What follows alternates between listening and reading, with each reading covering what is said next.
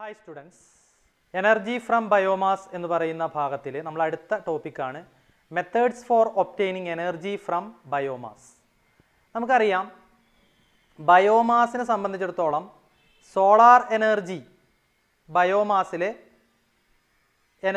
Store ചെയ്യപ്പെടുകയാണ് ചെയ്യുന്നത് അല്ലേ. Solar energy stored in biomass. അപ്പോൾ ഈ ബയോമാസിലെ എനർജീനെ നമുക്ക് ഡയറക്റ്റായിട്ട് യൂട്ടിലൈസ് ചെയ്യുക എന്ന് പറഞ്ഞു കഴിഞ്ഞാൽ അതിലൊരു പ്രോബ്ലം ഉണ്ട്. എന്താണെന്ന് വെച്ച് കഴിഞ്ഞാൽ എനർജി കണ്ടൻറ്റും എനർജി ഡെൻസിറ്റിയും വളരെ ലോ ആണ് എന്നുള്ളതാണ്.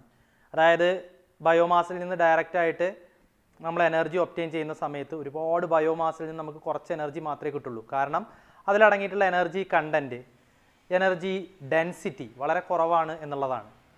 അപ്പോൾ നമ്മൾ ചെയ്യേണ്ടത് എന്താണെന്ന് വെച്ച് കഴിഞ്ഞാൽ ഈ ബയോമാസിലെ എനർജിയെ electricity, synthetic natural gas, oil തുടങ്ങിയിട്ടുള്ള മറ്റ് എനർജി ഫോംസ് ആയിട്ട് കൺവേർട്ട് ചെയ്യുകയാണെങ്കിൽ അവയ്ക്കൊക്കെ എനർജി ഡെൻസിറ്റിയും എനർജി കണ്ടൻറ്റൊക്കെ വളരെ കൂടുതലാണ്. അതുകൊണ്ട് തന്നെ അവയ്ക്ക് കോസ്റ്റ് ഓഫ് ട്രാൻസ്പോർട്ടേഷൻ കുറച്ചുകൂടി എക്കണോമിക്കലായിരിക്കും എന്നുള്ളതാണ്. അതായത് പിന്നെ എനർജി ഡെൻസിറ്റി ഒക്കെ കുറവായതുകൊണ്ട് തന്നെ നമുക്ക് കുറച്ച് എനർജി കിട്ടണമെങ്കിൽ ബയോമാസിനെ ഡയറക്റ്റായിട്ട് യൂട്ടിലൈസ് ചെയ്യുകയാണെങ്കിൽ ഒരുപാട് ബയോമാസ് നമുക്ക് വേണ്ടി വരും. അപ്പോൾ സൈറ്റിൽ നിന്ന് നമ്മൾ ഒരുപാട് ബയോമാസ് നമ്മൾ ട്രാൻസ്പോർട്ട് ചെയ്യേണ്ടതായിട്ട് വരും കുറച്ച് എനർജി കിട്ടാൻ. അപ്പോൾ നമുക്ക് ഒരുപാട് കോസ്റ്റ് വരും അല്ലേ. എനർജി പ്രൊഡ്യൂസ് ചെയ്യാൻ വേണ്ടിയിട്ട് ഈ ട്രാൻസ്പോർട്ടേഷൻ കോസ്റ്റ് ഒക്കെ വളരെ കൂടും. എന്നാൽ ഇലക്ട്രിസിറ്റി, സിന്തറ്റിക് നാച്ചുറൽ ഗ്യാസ്, ഓയിലൊക്കെ ആക്കി മാറ്റിക്കഴിഞ്ഞാൽ അവ എനർജി ഡെൻസിറ്റി കൂടുതലായതുകൊണ്ട് കുറച്ച് സിന്തറ്റിക് നാച്ചുറൽ ഗ്യാസിൽ നിന്ന് തന്നെ അല്ലെങ്കിൽ കുറച്ച് ഓയിലിൽ നിന്ന് തന്നെ അല്ലേ നമുക്ക് ഒരുപാട് എനർജി നമുക്ക് ഒബ്റ്റെയിൻ ചെയ്യുന്നതുകൊണ്ട് തന്നെ കുറച്ച് ബൾക്കായിട്ടുണ്ടാവില്ല. അത് കുറച്ച് എമൗണ്ട് മാത്രം നമ്മൾ ട്രാൻസ്പോർട്ടേഷൻ ചെയ്താൽ മതി സിന്തറ്റിക് നാച്ചുറൽ ഗ്യാസും ഓയിലും ഒക്കെ ആവുന്ന സമയത്ത്. അപ്പോൾ നമുക്ക് കോസ്റ്റ് ഓഫ് ട്രാൻസ്പോർട്ടേഷനൊക്കെ എന്ത് ചെയ്യാൻ സാധിക്കും, കുറയ്ക്കാൻ വേണ്ടി സാധിക്കും എന്നുള്ളതാണ്. അപ്പോൾ എപ്പോഴും നമ്മൾ ചെയ്യുന്നത് സൈറ്റിൽ വെച്ച് തന്നെ ഈ ബയോമാസിനെ നാച്ചുറൽ ഗ്യാസോ അല്ലെങ്കിൽ ഓയിലോ ഒക്കെ ആക്കി കൺവേർട്ട് ചെയ്യാൻ ശ്രദ്ധിക്കുക. അപ്പോൾ അങ്ങനെ ചെയ്യുമ്പോൾ നമുക്ക് എനർജി ഡെൻസിറ്റിയും എനർജി കണ്ടൻറ്റൊക്കെ കൂടുതലായതുകൊണ്ട് ഈ കോസ്റ്റ് ഓഫ് ട്രാൻസ്പോർട്ടേഷനൊക്കെ എക്കണോമിക്കലാക്കി മാറ്റാൻ വേണ്ടി സാധിക്കും. അപ്പോൾ അതിന് നമ്മൾ ഫോളോ ചെയ്യുന്ന മെത്തേഡ്സ് അതാണ് അല്ലേ. അതായത് ബയോമാസ് എനർജിയെ മറ്റ് എനർജി ഫോംസ് ആയിട്ട് ഈ പറയുന്ന സംഗതികളൊക്കെ ആക്കി മാറ്റണം നമുക്ക് അല്ലേ. അപ്പോൾ അതിന് വേണ്ടിയിട്ട് നമ്മൾ യൂസ് ചെയ്യുന്ന മെത്തേഡ്സ് ഏതൊക്കെയാണ് എന്നുള്ളത് ആണ് പറയുന്നത്. അപ്പോൾ അതിന് ഒന്ന് കമ്പഷൻ എന്ന് പറയുന്നൊരു മെത്തേഡ് നമ്മൾ യൂസ് ചെയ്യാറുണ്ട്, ജ്വലനം അല്ലേ, അത് കത്തിപ്പിക്കുക അല്ലേ, കത്തിക്കുക. ഓക്കെ. പിന്നെ അനറോബിക് ഡൈജഷൻ എന്ന് പറയുന്നൊരു മെത്തേഡ് സ്വീകരിക്കാറുണ്ട്, അനറോബിക് ഡൈജഷൻ എന്ന് പറയുന്ന മെത്തേഡ്. പിന്നെ അതേപോലെ തന്നെ എത്തനോൾ ഫെർമെൻറ്റേഷൻ ഓർ ഹൈഡ്രോളിസിസ് അല്ലേ, ഹൈഡ്രോളിസിസ് അല്ലെങ്കിൽ എത്തനോൾ ഫെർമെൻറ്റേഷൻ എന്ന് പറയുന്ന ഒരു മെത്തേഡ് നമ്മൾ ഫോളോ ചെയ്യാറുണ്ട്.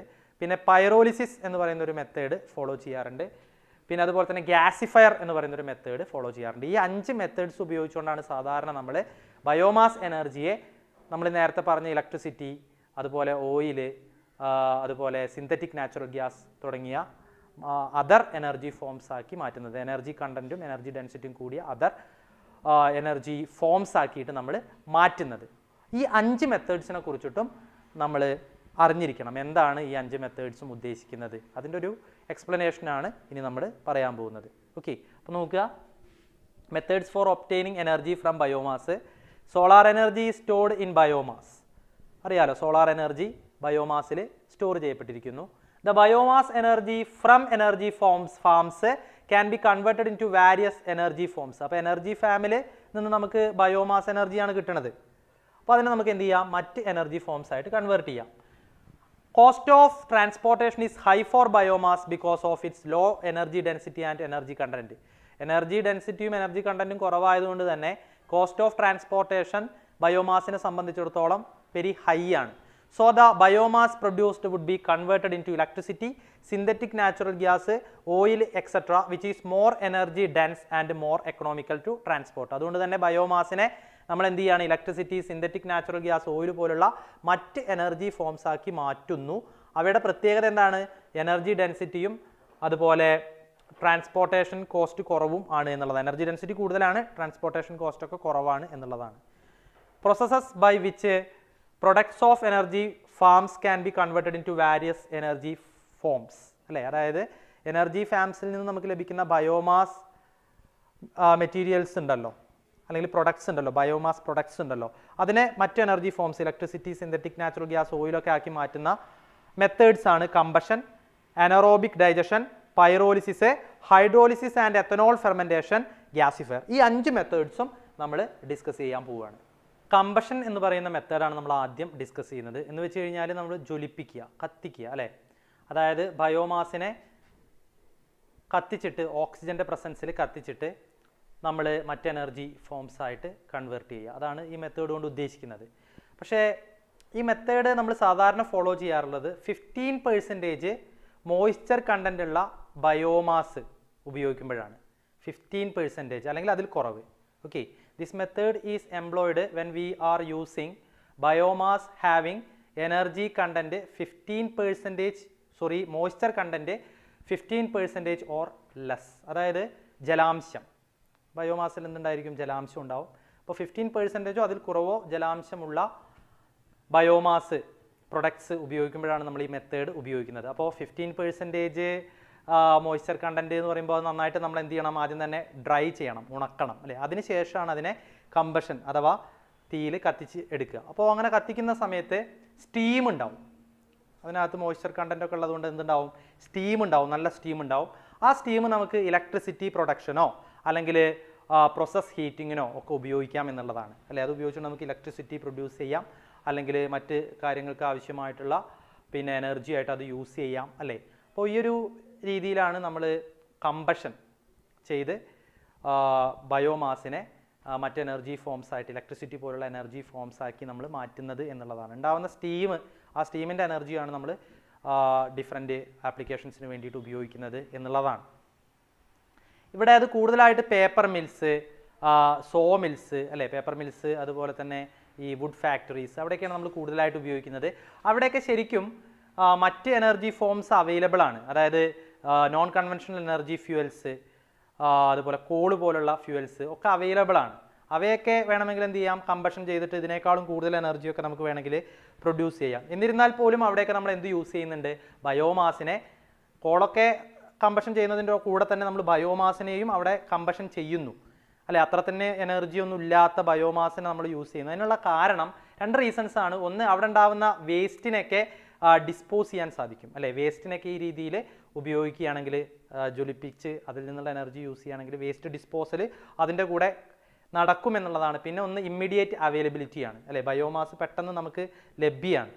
അതായത് മരങ്ങളുടെ ഭാഗങ്ങളും ഒക്കെ നമ്മൾ അടുത്ത് തന്നെ ഉണ്ടാവും അല്ലേ, പല പല സാധനങ്ങളുണ്ടാവും. അപ്പോൾ അതൊക്കെ ബയോമാസായിട്ട് നമുക്ക് കൺസിഡർ ചെയ്യാം. എന്നാൽ കോളും മറ്റുള്ള ഫ്യൂവൽസൊക്കെ നമുക്ക് പുറമേ നിന്ന് കൊണ്ടുവന്നിട്ട് വേണം അല്ലേ. ഇതാ ഇമ്മീഡിയറ്റ് അവൈലബിലിറ്റി ഉണ്ട്.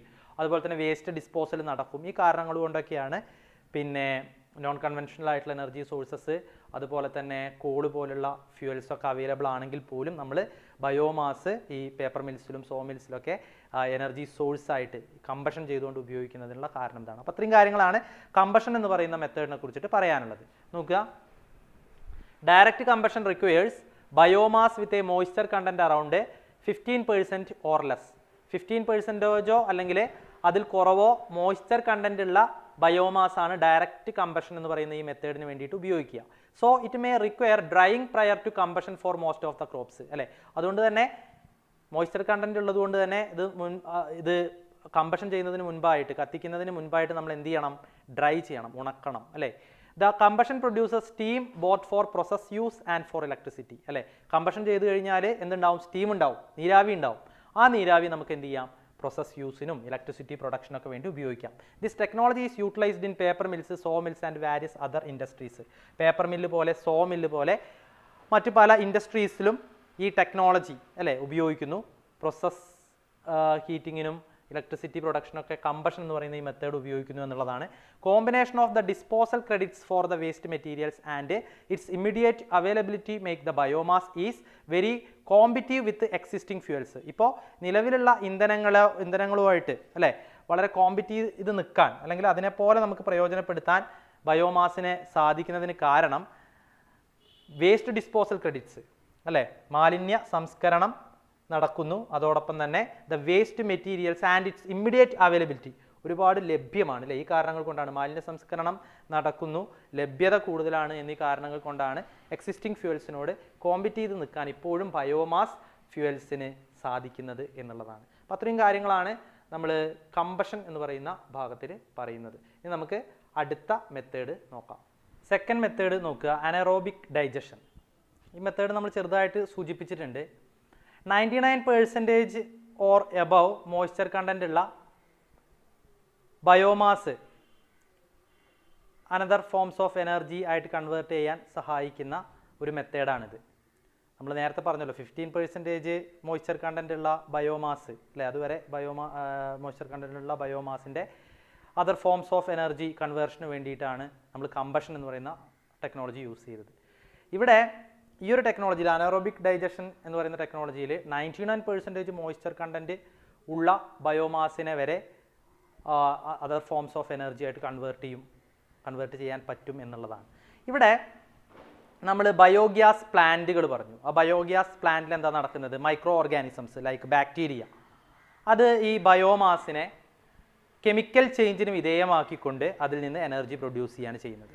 Okay, biomass undergoes four chemical change due to the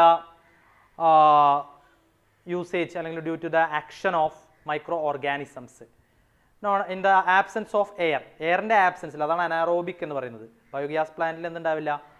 പിന്നെ എയർ ഉണ്ടാവില്ല അല്ലേ. അപ്പോൾ എയറിൻ്റെ ആബ്സെൻസിൽ മൈക്രോ ഓർഗാനിസംസ് ആക്ട് ചെയ്തിട്ട് ഈ ബയോമാസിന് കെമിക്കൽ പ്രോസസ്സിന് വിധേയമാവുന്നു, അങ്ങനെ എനർജി പ്രൊഡ്യൂസ് ചെയ്യുന്നു. ഈ ഒരു രീതിയാണ് എനറോബിക് ഡൈജഷൻ എന്ന് പറയുന്നത്. In the absence of oxygen micro organisms like bacteria acts on biomass and convert dum into biogas which has more energy content.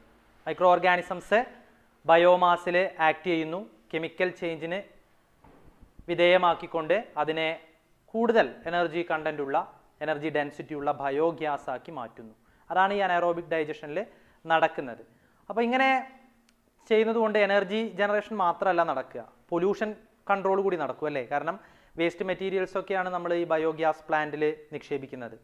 അപ്പോൾ അവിടെ പൊല്യൂഷൻ കൺട്രോൾ നടക്കുന്നുണ്ട്. അതുപോലെ തന്നെ ഇതിൻ്റെ വേറൊരു അഡ്വാൻറ്റേജ് ആണ്, ഇതിനെ നമുക്ക് സ്മോൾ എനർജി യൂണിറ്റ്സ് ആയിട്ട് ഉപയോഗിക്കാൻ വേണ്ടി പറ്റും അല്ലേ. അതായത് നമുക്ക് ഓരോ വീടുകളിലും ചെറിയ ചെറിയ യൂണിറ്റുകൾ നമുക്ക് ആരംഭിക്കാൻ സാധിക്കും എന്നുള്ളതൊക്കെ ഇതിൻ്റെ അഡ്വാൻറ്റേജസ് ആണ്. ഒരു പ്രധാനപ്പെട്ട ഒരു ലിമിറ്റേഷൻ എന്താണെന്ന് വെച്ച് കഴിഞ്ഞാൽ, പിന്നെ വേസ്റ്റ് വാട്ടർ ഉണ്ടാവും. ഈ ബയോഗ്യാസ് പ്ലാന്റിൽ ഒരുപാട് വേസ്റ്റ് വാട്ടർ അവശേഷിക്കും. അതിനെ നമ്മൾ എന്ത് ചെയ്യണം? ഡിസ്പോസ് ചെയ്യണം, എഫക്റ്റീവായിട്ട് ഡിസ്പോസ് ചെയ്യണം എന്നുള്ളതിൻ്റെ ഒരു ലിമിറ്റേഷനായിട്ട് വേണമെങ്കിൽ പറയാം. പക്ഷേ വേറെ അഡ്വാൻറ്റേജ്, അത് നമുക്ക് സ്ലറി ഫെർട്ടിലൈസറായിട്ട് നമുക്ക് യൂസ് ചെയ്യാൻ വേണ്ടി പറ്റും. അവസാനം അവശേഷിക്കുന്ന ആ കൊഴുത്ത ആ ഒരു ദ്രാവകം നമുക്ക് സ്ലറി, അപ്പോൾ ഫെർട്ടിലൈസർ വാല്യൂ വളരെ കൂടുതലാണ്. ഇത് മൂന്നാണ് ഇതിൻ്റെ അഡ്വാൻറ്റേജ്. എനർജി ജനറേഷനോട് കൂടെ പൊല്യൂഷൻ കൺട്രോൾ നടക്കുന്നു എന്നുള്ളത് ഒരു അഡ്വാൻറ്റേജ്. സ്മോൾ യൂണിറ്റ്സ് ആയിട്ട് യൂസ് ചെയ്യാം എന്നുള്ളത്, ചെറിയ ചെറിയ ബയോഗ്യാസ് പ്ലാന്റ് ഓരോ വീടുകളിലും നമുക്ക് അങ്ങനെ സ്മോൾ യൂണിറ്റ്സ് ഉപയോഗിക്കാം എന്നുള്ളത് മറ്റൊരു അഡ്വാൻറ്റേജ്. അതുപോലെ തന്നെ ഫെർട്ടിലൈസർ വാല്യൂ ഉണ്ട് എന്നുള്ളത് മറ്റൊരു അഡ്വാൻറ്റേജ് ആണ്. ഇത് മൂന്നും അഡ്വാൻറ്റേജ് ആയിട്ട് പറയാം. ഡിസഡ്വാൻറ്റേജ് ആയിട്ട് അല്ലെങ്കിൽ ഒരു ലിമിറ്റേഷൻ ആയിട്ട് പറയാനുള്ളത്, ഇതിനകത്ത് അവശേഷിക്കുന്ന ആ ഒരു വേസ്റ്റ് വാട്ടറിൻ്റെ ഡിസ്പോസൽ അല്ലേ, അത് നമ്മൾ ചെയ്യണം എന്നുള്ളതിൻ്റെ ഒരു ലിമിറ്റേഷൻ ആയിട്ട് നമുക്ക് വേണമെങ്കിൽ പറയാം. അപ്പോൾ ഇത്രയും കാര്യങ്ങളാണ് അനറോബിക് ഡൈജഷൻ എന്ന് പറയുന്ന ഈ ഒരു ഭാഗത്തിൽ പറയുന്നത്. നോക്കി നോക്കുക. Anaerobic digestion, biomass with moisture content as high as 99% are utilized in this method. Here, biomass undergoes a process of chemical change brought about by living organism like bacteria. 99% moisture content ഉള്ള ജലാംശമുള്ള ബയോമാസിനെയാണ് ഈ ഒരു മെത്തേഡിൽ ഉപയോഗിക്കുന്നത്. ഇവിടെ biomass bacteria പോലുള്ള living ഓർഗാനിസത്തിൻ്റെ പ്രവർത്തന ഫലമായി chemical ചേഞ്ചിന്, രാസമാറ്റത്തിന് വിധേയമാവുകയാണ് ചെയ്യുന്നത്. The gas generated through anaerobic digestion is known as biogas. ഇങ്ങനെ അനറോബിക് ഡൈജഷനിലൂടെ ഉണ്ടാവുന്ന ഗ്യാസിനെ നമ്മൾ ബയോഗ്യാസ് എന്നാണ് വിളിക്കുന്നത്. This method is an effective tool for pollution control in addition to energy generation. Energy ജനറേഷന് പുറമെ, ഊർജോൽപാദനത്തിന് പുറമെ പൊല്യൂഷൻ കൺട്രോൾ, മലിനീകരണ നിയന്ത്രണത്തിന് ഉപയോഗിക്കുന്ന ഒരു ടൂൾ, ഒരു സംവിധാനം അല്ലേ, ഒരു എഫക്റ്റീവ് ടൂളായിട്ടും ഈ method പ്രയോജനപ്പെടുന്നു. The major advantage is that small units are available which can be operated at individual farms. ചെറിയ യൂണിറ്റുകൾ ഉണ്ടാക്കാം എന്നുള്ളതാണ് ഇതിൻ്റെ ഏറ്റവും വലിയൊരു advantage. Another advantage is that it's fertiliser value, slurry fertiliser ആയിട്ട് ഉപയോഗിക്കാവുന്നത് കൊണ്ട് തന്നെ ഫെർട്ടിലൈസർ വാല്യൂ ഹൈ ആണ് എന്നുള്ളതിൻ്റെ ഒരു അഡ്വാൻറ്റേജ് ആണ്. The primary limitation with this process is that large quantity of waste water is to be disposed after digestion.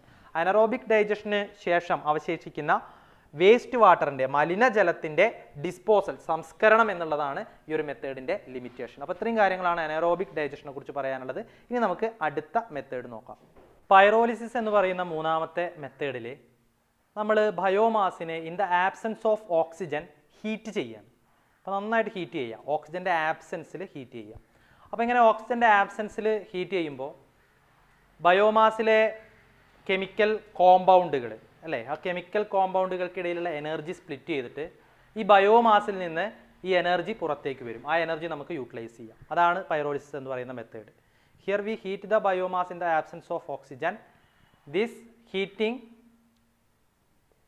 provides energy splits in the chemical components of the biomass and energy leaves from the biomass. അപ്പോൾ ഇതാണ് ഈ ഒരു method. ഇതിൻ്റെ ഏറ്റവും വലിയ advantage എന്താണെന്ന് വെച്ച് കഴിഞ്ഞാൽ ഇവിടെ കോമ്പാക്ട്നെസ് വളരെ ലളിതമായിട്ടുള്ളൊരു മെത്തേഡാണ്. സിമ്പിൾ എക്യുപ്മെൻറ്റ്സ് അങ്ങനെ ഉള്ള അഡ്വാൻറ്റേജസ് ഒക്കെ ഈ ഒരു മെത്തേഡിന് ഉണ്ട് എന്നുള്ളതാണ്. നോക്കി വെക്കുക. It is an ഇറവേഴ്സിബിൾ chemical change caused by the action of heat in the absence of oxygen. Okay, അതായത് ഓക്സിജൻ്റെ ആബ്സെൻസിൽ ഹീറ്റ് ചെയ്യുന്ന ഒരു ഇറവേഴ്സിബിൾ കെമിക്കൽ ചേഞ്ച് ആണ്. ഇറവേഴ്സിബിൾ എന്ന് പറയുമ്പോൾ തിരിച്ച് നടക്കാത്തത് എന്നുള്ളത്, ഒരു ഡയറക്ഷനിൽ മാത്രമേ നടക്കുള്ളൂ. തിരിച്ച് നമുക്ക് ഇങ്ങോട്ട് ആ എനർജി ഉപയോഗിച്ചുകൊണ്ട് ഒരിക്കലും ഈ ബയോമാസിന് ഉണ്ടാക്കാൻ സാധിക്കില്ല. ബയോമാസിന് എനർജി ഉണ്ടാക്കാം, തിരിച്ചുണ്ടാക്കാൻ പറ്റില്ല. ഇറവേഴ്സിബിൾ ആയിട്ടുള്ളൊരു പ്രോസസ്സാണ്. എന്തായാലും ഓക്സിജൻ്റെ ആബ്സെൻസിൽ ഹീറ്റ് ചെയ്യുക, അതാണ് ഇവിടെ ചെയ്യുന്നത്. This process is effective either in solid, liquid and gaseous fuel. ഇത് സോളിഡ് ആയിക്കോട്ടെ, ലിക്വിഡ് ആയിക്കോട്ടെ, ഗ്യാസ് ആയിക്കോട്ടെ, ഈ ഫ്യൂൽസിലെല്ലാം, ഈ ബയോമാസ് ഫ്യൂൽസിലെല്ലാം നമുക്ക് ആപ്ലിക്കബിൾ ആണ് എന്നുള്ളതാണ്. Without oxygen the energy splits the chemical bond and leaves the energy stored in biomass. അല്ലേ, ഈ ഓക്സിജൻ്റെ ആബ്സെൻസിൽ നമ്മൾ ചൂടാക്കുമ്പോൾ ആ ഹീറ്റ് ഉണ്ടല്ലോ, ആ ഹീറ്റ് എന്ത് ചെയ്യുകയാണ്, ആ ഹീറ്റ് എനർജി കെമിക്കൽ ബോണ്ടിനെ സ്പ്ലിറ്റ് ചെയ്തിട്ട് ബയോമാസിൽ സ്റ്റോർ ചെയ്തിട്ടുള്ള എനർജീനെ കൂടി എന്ത് ചെയ്യുന്നു, ലീവ് ചെയ്യിപ്പിക്കുന്നു, പുറത്തേക്ക് വിടുന്നു. അതായത് കൊടുക്കുന്ന ഹീറ്റ് എനർജി ഉപയോഗിച്ചുകൊണ്ട് ഇത് സ്പ്ലിറ്റ് ചെയ്യുന്നു, ബോണ്ടുകൾ സ്പ്ലിറ്റ് ചെയ്യുന്നു അല്ലേ. അതിനകത്തുള്ള മോളിക്യൂൾസ് ഒക്കെ കെമിക്കൽ ബോണ്ട് ഉണ്ടാവും, രാസബന്ധനം ഉണ്ടാവും, അതൊക്കെ ബ്രേക്ക് ചെയ്തിട്ട് അതിൽ നിന്ന് എനർജി ലീവ് ചെയ്യുന്ന, ആ എനർജി നമുക്ക് അവൈലബിൾ ആവുന്ന ആ ഒരു ടെക്നോളജിയാണ്. The main advantage of pyrolysis include compactness, ലളിതമാണ്, സിമ്പിൾ എക്യുപ്മെൻറ്റ്സ്, അതിൽ ഉപയോഗിക്കുന്ന എക്യുപ്മെൻറ്റ്സ് ഒക്കെ വളരെ സിമ്പിൾ ആയിട്ടുള്ള എക്യുപ്മെൻറ്റ്സ് ആണ്. ലോ പ്രഷർ ഓപ്പറേഷൻ, കുറഞ്ഞ മർദ്ദത്തിലാണ് നമ്മൾ ഉപയോഗിക്കുന്നത്. നെഗ്ലിജിബിൾ വേസ്റ്റ് പ്രൊഡക്ഷൻ, നമ്മൾ നേരത്തെ ബയോഗ്യാസ് പ്ലാന്റിൻ്റെ ഒരു പ്രശ്നമായിരുന്നു വേസ്റ്റ് വാട്ടർ ഉണ്ടാവുന്നത്. പക്ഷേ ഇവിടെ നെഗ്ലിജിബിൾ വേസ്റ്റ് പ്രൊഡക്ഷൻ ഒന്നും തന്നെ അല്ല. ഹൈ കൺവേർഷൻ എഫിഷ്യൻസി, അതായത് നമുക്ക് ബയോമാസിനെ കൂടുതൽ എനർജി ആയിട്ട് കൺവേർട്ട് ചെയ്യാൻ പറ്റും. അതാണ് ഹൈ കൺവേർഷൻ എഫിഷ്യൻസി. കുറച്ച് ബയോമാസിൽ നിന്ന് തന്നെ കൂടുതൽ എനർജി ഉണ്ടാക്കാൻ പറ്റും. അതാണ് ഹൈ കൺവേർഷൻ എഫിഷ്യൻസി എന്ന് പറയുന്നത്. ഇതെല്ലാം ഇതിൻ്റെ അഡ്വാൻറ്റേജസ് ആണ്. അഡ്വാൻറ്റേജ് നോക്കുക: compactness, simple equipments, low pressure operation, negligible waste production and high conversion efficiency. അപ്പോൾ അതാണ് പൈറോലിസിസിനെ കുറിച്ചിട്ട് പറയാനുള്ളത്. Okay, heating in the absence of oxygen, അതാണ് പൈറോലിസിസ് സിമ്പിളായിട്ട് പറയുന്നത്. ഓക്കെ, അപ്പോൾ അതാണ് മൂന്നാമത്തെ മെത്തേഡ്. ഇനി നാലാമത്തെ മെത്തേഡ് ഏതാണ് എന്ന് നോക്കാം. നാലാമത്തെ മെത്തേഡായിട്ടുള്ള ഹൈഡ്രോളിസിസ് ആൻഡ് ആൽക്കഹോൾ ഫെർമെൻറ്റേഷൻ നോക്കുക. ഇവിടെ സസ്യങ്ങളിൽ സെല്ലുലോസ് ഉണ്ടെന്ന് നമുക്കറിയാലോ, സെല്ലുലോസ് ഉണ്ട് അല്ലേ. അപ്പോൾ ഈ സെല്ലുലോസിനെ ഫെർമെൻറ്റേഷൻ വഴി ആൽക്കഹോൾസ് ആക്കി മാറ്റുന്ന പ്രക്രിയ, അതിനെയാണ് നമ്മൾ ഹൈഡ്രോളിസിസ് എന്ന് പറയുക. ഓക്കെ, സെല്ലുലോസിനെ ഹൈഡ്രോളിസിസ് വഴി ആൽക്കഹോളാക്കി മാറ്റുന്ന, ഫെർമെൻറ്റേഷൻ വഴി ആൽക്കഹോളാക്കി മാറ്റുന്ന പ്രക്രിയയാണ് നമ്മൾ ആൽക്കഹോൾ ഫെർമെൻറ്റേഷൻ എന്നൊക്കെ പറയുക, ഹൈഡ്രോളിസിസ് എന്ന് പറയുക. അപ്പോൾ ഇവിടെ ഷുഗറിനെ ഈസ്റ്റ് ഉപയോഗിച്ചുകൊണ്ട് ഫെർമെൻറ്റേഷന് വിധേയമാക്കി കഴിഞ്ഞാൽ നമുക്ക് ഈഥൈൽ ആൽക്കഹോൾ, എത്തനോൾ എന്ന് പറയുന്ന അല്ലെ ആളുകൾ കുടിക്കുന്ന ആ മദ്യം ഉണ്ടല്ലോ, അത് നമുക്ക് ലഭിക്കും. അപ്പോൾ അതൊരു നല്ലൊരു എനർജി സോഴ്സ് കൂടിയാണ്. നമ്മൾ ആൽക്കഹോൾസ് പറഞ്ഞിട്ടുണ്ടായിരുന്നു അല്ലേ. അപ്പോൾ അത് നമുക്ക് വേണമെങ്കിൽ ഹീറ്റ് എഞ്ചിൻസിൽ, പെട്രോൾ എഞ്ചിനിലും ഡീസൽ എഞ്ചിനിലൊക്കെ വേണമെങ്കിൽ ഉപയോഗിക്കാം എന്നൊക്കെ പറഞ്ഞു ആൽക്കഹോൾസ്. അപ്പോൾ അതൊരു എനർജി സോഴ്സാണ്. ബയോമാസിനെ നമ്മൾ ആൽക്കഹോളാക്കി മാറ്റി ഈ ഹൈഡ്രോളിസിസ് എന്ന് പറയുന്ന ടെക്നിക്ക് ഉപയോഗിച്ചുകൊണ്ട്. അപ്പോൾ നോക്കുക, പിന്നെ ഫെർമെൻറ്റേഷൻ വഴി ബയോമാസിനെ അല്ലെങ്കിൽ സെല്ലുലോസിനെ, ബയോമാസിലുള്ള സെല്ലുലോസിലെ കരിമ്പിലൊക്കെ ഉള്ള അല്ലേ സെല്ലുലോസിനെ എന്താക്കി മാറ്റുക, ആൽക്കഹോളാക്കി മാറ്റുന്ന ടെക്നിക്കാണ് ഹൈഡ്രോളിസിസ്. ഈ ആൽക്കഹോൾസ് നല്ലൊരു എനർജി സോഴ്സാണ് അല്ലേ. അത് നമുക്ക് പല ആവശ്യങ്ങൾക്ക് വേണ്ടിയിട്ട് ഉപയോഗിക്കാം എന്നുള്ളതാണ്. അതാണ് ഹൈഡ്രോളിസിസ് ആൻഡ് ആൽക്കഹോൾ ഫെർമെൻറ്റേഷനിൽ പറയാനുള്ളത്. ഇനി നെക്സ്റ്റ് നമ്മൾ പറയുന്നത് ഗ്യാസിഫയർ എന്ന് പറയുന്ന ഒരു മെത്തേഡാണ്. അപ്പോൾ നോക്കുക, ഹൈഡ്രോളിസിസ് ആൻഡ് എത്തനോൾ ഫെർമെൻറ്റേഷൻ എന്താണ്? Hydrolysis is the technology which converts cellulose to alcohols through fermentation. Fermentation വഴി ആൽക്കഹോൾസ് ഉണ്ടാക്കുക, സെല്ലുലോസിൽ നിന്ന് ആൽക്കഹോൾസ് ഉണ്ടാക്കിയെടുക്കുന്ന ഒരു ടെക്നോളജിയാണ് hydrolysis. Ethyl alcohol can be produced from variety of sugar by fermentation with east. East ഉപയോഗിച്ചുകൊണ്ടുള്ള fermentation വഴി ethyl alcohol ഷുഗറിൽ നിന്ന് നമുക്ക് ഉണ്ടാക്കിയെടുക്കാൻ പറ്റും അല്ലേ. ഇത് എനർജി സോഴ്സ് കൂടിയാണ് എന്ന് മനസ്സിലാക്കണം കേട്ടോ ഇതിൽ ആൽക്കഹോളൊക്കെ. അപ്പോൾ അതാണ് അതിനെക്കുറിച്ച് പറയാനുള്ളത്. ഇനി ഗ്യാസിഫയർ ആണ് അഞ്ചാമത്തെ ഒരു method. Pyrolysis gasification is a most promising technology for converting biomass to other forms of energy. ബയോമാസിനെ മറ്റ് എനർജി ഫോംസ് ആക്കി മാറ്റുന്നതിൽ വളരെ ഇമ്പോർട്ടൻ്റ് ആയിട്ടുള്ളൊരു ടെക്നോളജിയാണ് പൈറോലിസിസ് ഗ്യാസിഫിക്കേഷൻ. അപ്പോൾ ഗ്യാസിഫയറിൽ നമ്മൾ പൈറോലിസിസ് ഗ്യാസിഫിക്കേഷൻ എന്ന് പറയുന്ന ടെക്നോളജിയാണ് ഉപയോഗിച്ചിട്ടുള്ളത്. അപ്പോൾ അതുവഴി നമുക്ക് എന്ത് ചെയ്യാം, ബയോമാസിനെ അതർ ഫോംസ് ഓഫ് എനർജി ആയിട്ട് കൺവേർട്ട് ചെയ്യാം. Generation of law heating gas and electricity from biomass materials is possible from this technology. അതായത് ലോ ഹീറ്റിംഗ് ഗ്യാസ്, അതുപോലെ പിന്നെ ഇലക്ട്രിസിറ്റി പ്രൊഡക്ഷൻ, ഇതെല്ലാം നമുക്ക് ഈ ഒരു ഗ്യാസിഫയർ ഉപയോഗിച്ചുകൊണ്ട് ചെയ്യാം. ലോ ഹീറ്റിംഗ് ഗ്യാസ് ഉണ്ടാക്കാൻ വേണ്ടിയിട്ട് നമുക്ക് ഗ്യാസിഫയർ ഉപയോഗിക്കാം. ലോ ഹീറ്റിംഗ് ഗ്യാസ് ഉണ്ടാക്കി കഴിഞ്ഞാൽ ആ ഹീറ്റിംഗ് ഗ്യാസിൽ ഹീറ്റ് ഉണ്ടല്ലോ, ആ ഹീറ്റ് നമുക്ക് പല കാര്യങ്ങൾക്ക് ഉപയോഗിക്കാം. അതൊരു എനർജി സോഴ്സ് ആണല്ലോ. പിന്നെ ഇലക്ട്രിസിറ്റി പ്രൊഡ്യൂസ് ചെയ്യാൻ വേണ്ടിയിട്ട് ഉപയോഗിക്കാം അല്ലേ, ബയോമാസിൽ നിന്ന് ഇലക്ട്രിസിറ്റി പ്രൊഡ്യൂസ് ചെയ്യാൻ. ആ ഇലക്ട്രിസിറ്റി നമുക്ക് പല കാര്യങ്ങൾക്ക് വേണ്ടി ഉപയോഗിക്കാം അല്ലേ. അപ്പോൾ നോക്കുക, ഇവിടെ ബയോമാസിൽ നിന്ന് ലോ ഹീറ്റിംഗ് ഗ്യാസ് എന്ന് പറയുന്ന എനർജി സോഴ്സും ഇലക്ട്രിസിറ്റി എന്ന് പറയുന്ന എനർജി സോഴ്സൊക്കെ ഉപയോഗിക്കാൻ, ഉണ്ടാക്കിയെടുക്കാൻ ഗ്യാസിഫയർ ഉപയോഗിക്കാം എന്നുള്ളതാണ്. Okay, gasification means converting A solid or liquid in to gaseous fuel without living any carbonaceous residue. അതായത് കാർബൺ അടങ്ങിയിട്ടുള്ള മലിന പദാർത്ഥങ്ങളൊന്നും പുറത്തു വരാത്ത രീതിയിൽ സോളിഡിനെയും ലിക്വിഡിനെയൊക്കെ ഗ്യാസിയസ് ഫ്യൂവലായിട്ട്, വാതകാവസ്ഥയിലുള്ള ഇന്ധനങ്ങളായിട്ട് മാറ്റുന്ന പ്രക്രിയയാണ് നമ്മൾ ഗ്യാസിഫിക്കേഷൻ എന്നുള്ളതുകൊണ്ട് ഉദ്ദേശിക്കുന്നത്. ഓക്കെ, സോളിഡുകളിൽ ലിക്വിഡുകളൊക്കെ നമ്മൾ ഗ്യാസിയസ് ഫ്യൂവലാക്കി മാറ്റുക, പക്ഷേ ഒരു കാർബൺ കണ്ടന്റും പാടില്ല. അപ്പോൾ നമ്മൾ ബയോമാസ് നേരിട്ട് കമ്പഷൻ ചെയ്യുന്ന സമയത്ത് എന്താ സംഭവിക്കുക, കുറേ കാർബൺ അവശേഷിക്കും. ഗ്യാസ് ഉണ്ടെങ്കിലും കുറേ കാർബൺ അവശേഷിക്കും. അങ്ങനെയല്ല, കാർബൺ ഇല്ലാതെ എന്ത് ചെയ്യുക, പൂർണ്ണമായിട്ട് ഗ്യാസിയസ് ഫ്യൂവലാക്കി മാറ്റുന്നൊരു ടെക്നോളജിയാണ് ഗ്യാസിഫയറിൽ നമ്മൾ ചെയ്യുന്ന ഗ്യാസിഫിക്കേഷൻ എന്ന് പറയുന്ന technology. Gasifier is an equipment in which biomass undergoes four various complex physical and chemical process. Gasifier എന്ന് പറയുന്ന എക്യുപ്മെൻറ്റിനകത്ത് ബയോമാസ് ഒരുപാട് കോംപ്ലക്സ് ആയിട്ടുള്ള ഫിസിക്കൽ ആൻഡ് കെമിക്കൽ പ്രോസസ്സസിന് വിധേയമാവുന്നുണ്ട് അല്ലേ. Biomass get dried, heated, പൈറോലൈസ്ഡ്, partially oxidised and reduced within it by which energy is obtained. ആ ഗ്യാസിഫയറിനകത്ത് ഏതെല്ലാം chemical പ്രോസസ്സിനാണ്, ഏതെല്ലാം complex ആയിട്ടുള്ള physical and chemical പ്രോസസ്സിനാണ് ഈ ബയോമാസ് വിധേയമാവുന്നതാണ് എന്നതാണ് പറയുന്നത്. ഡ്രൈ ചെയ്യപ്പെടുന്നുണ്ട്, ഉണക്കുന്നുണ്ട്, ഹീറ്റ് ചെയ്യുന്നുണ്ട്, ചൂടാക്കുന്നുണ്ട്, പൈറോലൈസ് ചെയ്യപ്പെടുന്നുണ്ട്. പൈറോലൈസേഷൻ എന്താണ് നമ്മൾ പറഞ്ഞതാണ്, പൈറോലൈസ് ചെയ്യുക എന്ന് പറഞ്ഞു കഴിഞ്ഞാൽ എന്താണെന്ന് പറഞ്ഞു. പിന്നെ അതേപോലെ തന്നെ പാർഷ്യലി ഓക്സിഡൈസ്ഡ്. എന്താ പൈറോലൈസ് എന്ന് പറഞ്ഞു കഴിഞ്ഞാൽ ഓക്സിജൻ്റെ ആബ്സെൻസിൽ ഹീറ്റ് ചെയ്യുക, അതാണ്. ഓക്കെ, പാർഷ്യലി ഓക്സിഡൈസ് ചെയ്യുന്നുണ്ട്. ഓക്സിഡൈസ് ചെയ്യുക എന്ന് പറയുമ്പോൾ ഓക്സിജൻ അതിലേക്ക് കടത്തി വിടുക. റെഡ്യൂസ് ചെയ്യുക എന്ന് പറയുമ്പോൾ ഓക്സിജൻ നീക്കുക അല്ലേ, നീക്കം ചെയ്യുക. ഇതെല്ലാം അതിനകത്ത് നടക്കുന്നു. അതിൻ്റെയൊക്കെ ഫലമായിട്ട് ഒരുപാട് എനർജി അതിൽ നിന്ന് നമുക്ക് ഒബ്റ്റെയിൻ ചെയ്യുന്നു എന്നുള്ളതാണ്. ഇതാണ് ഗ്യാസിഫയർ ഉപയോഗിച്ചുകൊണ്ട് ബയോമാസിനെ അതർ ഫോംസ് ഓഫ് എനർജി ആയിട്ട് അല്ലെ, ഇവിടെ ലോ ഹീറ്റിംഗ് ഗ്യാസും എനർജിയൊക്കെ ആക്കിയിട്ട് മാറ്റാൻ നമുക്ക് സാധിക്കുന്നത്. ഓക്കെ, അപ്പോൾ ഇത്രയും കാര്യങ്ങളാണ് methods by which biomass is converted to other forms of energy എന്ന് പറയുന്ന ഭാഗത്തിൽ പറയാനുള്ളത്. അതോടുകൂടിയിട്ട് എനർജി ഫ്രം ബയോമാസ് എന്ന് പറയുന്ന നമ്മുടെ ചാപ്റ്ററിൻ്റെ ഈ രണ്ടാമത്തെ ഒരു സെക്ഷനും അവസാനിച്ചു. ഫസ്റ്റ് നമ്മൾ ജിയോ തെർമൽ എനർജി സോഴ്സ് എന്ന് പറയുന്ന ഒരു സെക്ഷൻ ആയിരുന്നു. സെക്കൻഡ് എനർജി ഫ്രം ബയോമാസ് എന്ന് പറയുന്ന ഒരു സെക്ഷൻ ആയിരുന്നു. അപ്പോൾ ഈ രണ്ട് സെക്ഷനുകളും അവസാനിച്ചു. നമ്മുടെ തേർഡ് ചാപ്റ്റർ ഇതോട് കൂടിയിട്ട് അവസാനിച്ചിരിക്കുകയാണ്. അപ്പോൾ ഈ ചാപ്റ്റർ നന്നായിട്ട് നോക്കുക, നോട്ട്സൊക്കെ എഴുതിയെടുക്കുക. ഇനി നമുക്കൊരു ചാപ്റ്റർ കൂടി പഠിക്കാനുണ്ട്. ഈ ഒരു വെക്കേഷനിലെ ബാക്കി വരുന്ന വീഡിയോ ക്ലാസ്സുകളിൽ നമ്മളത് ചെയ്യും. അപ്പം നമുക്ക് നോക്കാം. Thank you.